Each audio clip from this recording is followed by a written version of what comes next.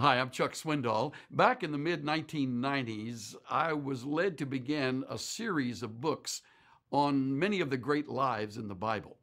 That series came to be known as the Great Lives series, and many of you will remember we've done 8 of them, and right now we're finishing our 9th one. In fact, it's now done. It's on the life of Jesus Christ. When you do a series on great lives, you certainly cannot overlook the greatest life of all, and that's Jesus Christ. And so as I thought about the series, it seemed to make good sense that the series should climax with this life of Jesus. It means a lot to me to provide that book because it puts in perspective all other lives, because his is that profile along which we measure all of life. And therefore, it's sort of the climax to the series.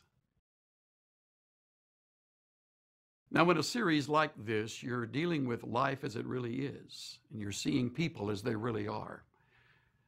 So when you come to the life of Jesus, you have a life, while it's greater than all others, it is a life that was marked by suffering, by not only divinity, but also humanity, and the great pressures that he went through.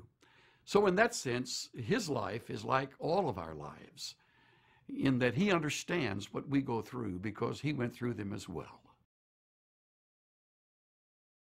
When I undertook the writing of this book, I realized that we need a book that surveys the whole life, not just when he was born as a baby in the manger at Bethlehem, but to go back even before that, to present him as the second member of the Trinity, very God, in the presence of the Godhead, a part of the Godhead.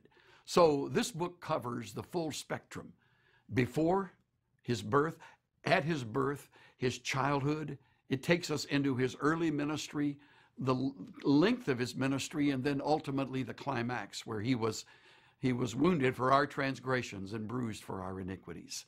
Of course, it includes his resurrection on into his departure from this earth and the promise of his coming. It covers the whole waterfront of the life of Jesus.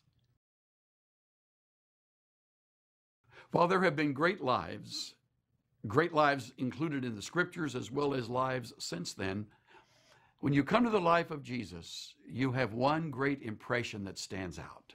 He alone is Lord. He alone is the Son of God. He alone is the one worthy of our worship.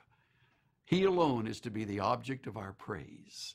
The main message of this book is that you come away with a realization that he and he alone is the Lord of our lives. And so when thinking through this series, which will ultimately be these 9 volumes, it seemed to make sense that the climax of the series would be the life of Jesus. The greatest life of all makes sense, doesn't it? Sort of the finale to the whole series.